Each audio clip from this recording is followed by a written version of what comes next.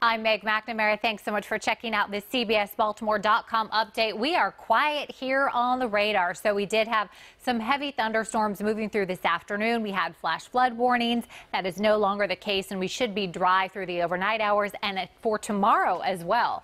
As for temperatures, so we've certainly cooled down into the 70s here. Baltimore at 73. Keep in mind, though, we only hit 78 today. That was the high thanks to the clouds and the rain. This cold front will push through tomorrow. However, we are not expecting any rain tomorrow. That was obviously not the case. This front, there was a good amount of storms associated with that.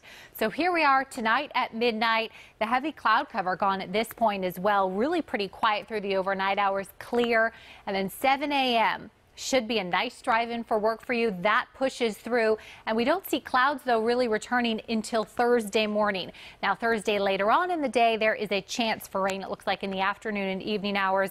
Our best chance for rain, though, is on Friday, and that would be because this front is going to move through, so we'll see some storms ahead of it. Once that pushes through, we should be nice and quiet, though, for Saturday. Sunday's looking good as well.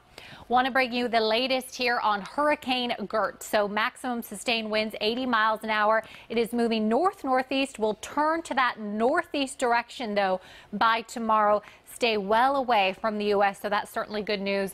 The computer model is very much in agreement about that northeasterly track. Do want to mention, though, that because of the strong winds obviously associated with Gert, that could bring us some dangerous conditions on the water. So really not a good time to be swimming. We're talking dangerous rip currents. We also have Invest 91. This has a 40% chance of formation. Is expected to continue this move to the west. Should be in the Caribbean Sea by Friday. As for speed, right around 15 to 20 miles an hour. If you're taking the boat out tomorrow, southeast winds right around 5 knots. Tonight, we're eventually going to cool down into the upper 60s. And then tomorrow, a mix of sun and clouds. More sunshine, though, than clouds. We're headed for 90. Keep in mind, though, thanks to that lovely humidity, that 90 is going to feel more like 94.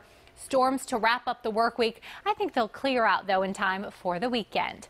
I'm Meg McNamara with an update coming up on WJZ.